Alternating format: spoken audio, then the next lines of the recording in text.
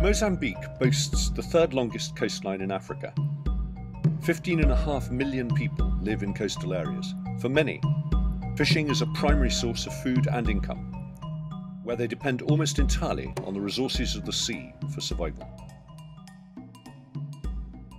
Where fishermen traditionally used rods and lines, overfishing has meant they now resort to gill nets in order to sustain their catch.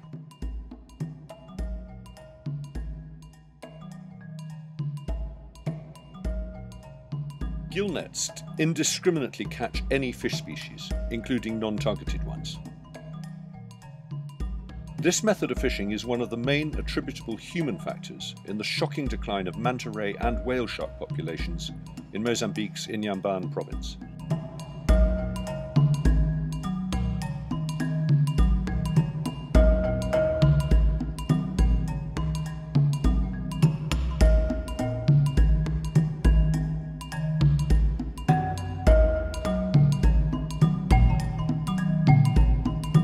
We are collaborating with 12 community fisheries councils.